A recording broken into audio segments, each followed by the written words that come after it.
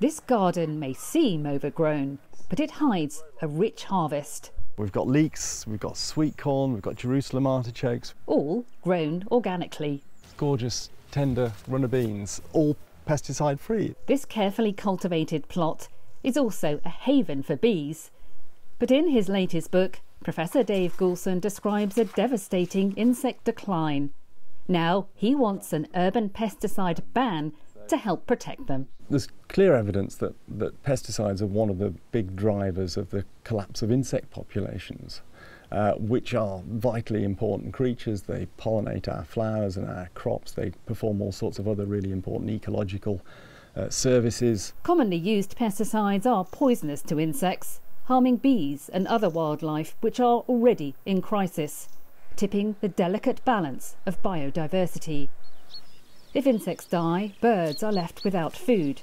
And so, the Royal Society for the Protection of Birds is joining the call for better pesticide control. Some of the birds that we find in gardens in the UK are actually declining quite rapidly, like sparrows and starlings. So it's really important that we take the opportunity to make those spaces as friendly to wildlife as possible. Private pesticide use is widespread in the UK. Many want tidy gardens, spraying to kill weeds. But environmentalists say the cumulative use of pesticides causes uncalculated damage. Local authorities are major pesticide users too, spraying public areas on a large scale. The Pesticide Action Network campaigns against urban pesticide use.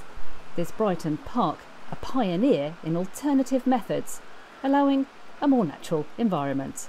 There is no need for them in the urban setting. We need to help urban biodiversity. We need to protect the health and well-being of the citizens that live, work and play in our towns. Children are also vulnerable to exposure to toxins in pesticides. Here, they can play safely. Authorities here in Brighton have already agreed to stop the use of pesticides in public spaces, and the differences in this park are already evident. Now, campaigners want to see this pesticide-free policy pushed nationwide.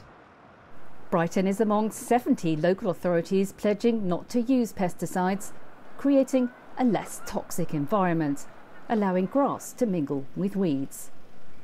Campaigners argue an untidy garden is better for the environment and that pesticides aren't needed at all. There's a whole army of beneficial insects, predators of insect pests that in a healthy garden will come to your rescue and get rid of all the pests for you. You really don't need to spray pesticides in your garden.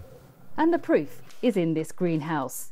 With nature allowed to take its course, this crop is even healthier.